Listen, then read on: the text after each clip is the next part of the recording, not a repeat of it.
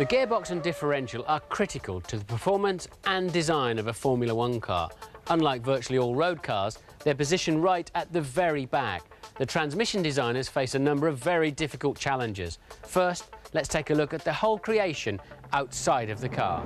The gearbox must be strong enough to transmit the 900 horsepower from the latest V10 3-litre Formula One engines. It must also be small enough and narrow enough so as not to affect the aerodynamics at the back of the car.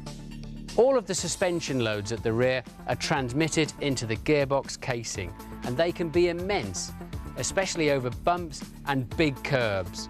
And all of that is going on just on the outside of the gearbox. But let's take a look at its primary function. This is the massively expensive and secretive world of a Formula One gearbox. There are 7 forward gears and 1 reverse.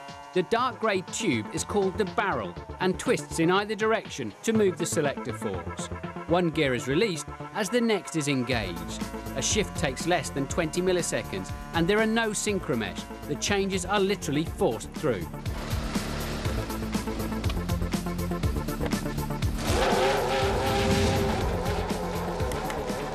Formula One engines give their best power at 19,000 revs, so the 7 gear ratios are carefully chosen to keep the engine turning over fast, regardless of the road speed. You know what it's like when you try to pull away on your bicycle and you're in the wrong gear when your legs are the engine. Somewhere like Spa gives a great challenge. The gear ratios have to bridge the gap between the 40-mile-an-hour La Source hairpin and the flat-out 190-mile-an-hour Blanchiment. So let's x-ray this lot to see how it works. Including me, it seems. Just look how inwardly happy I am to be sitting in a Formula One car.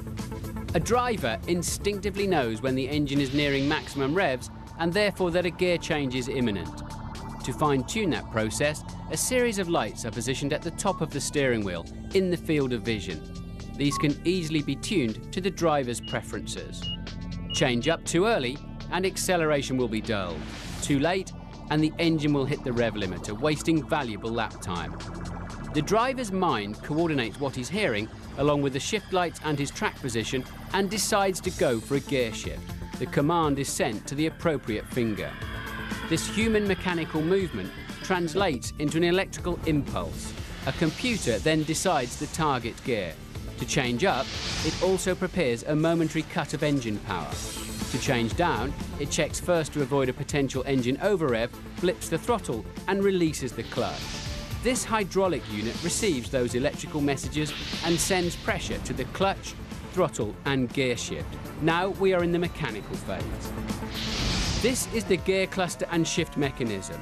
The gear ratios are aligned on 2 shafts. Hydraulic pressure twists the barrel. This in turn moves the selector forks which engage the desired gears. The clutch is a tiny unit about the size of a man's fist. The gearbox output shaft transfers the power to the differential, which turns the energy through 90 degrees. From there, 2 drive shafts distribute that energy into the rear hubs, to which the rear wheels are fixed using locating pegs and a large nut. And what a difference it makes for the driver. Instead of going into a corner, one hand on the wheel while declutching, braking and manually downshifting, he can now keep both hands firmly on the wheel and merely move a finger or 2. Just compare these 2 driving styles. In this early 90s Benetton, my input is high as I operate the clutch and brake at the same time as blipping the throttle and shifting the gears, all while driving one-handed at 180 miles an hour. Now compare my driving in this modern Ferrari. It pampers me. My left foot brakes and my right foot only minds the throttle, like a cart. With both hands firmly on the wheel, 4,000 race gear shifts are easy. I can now focus totally on attacking the track. So no more blood pouring out of the palm of your hand where the gear knobs tried to wear its way through.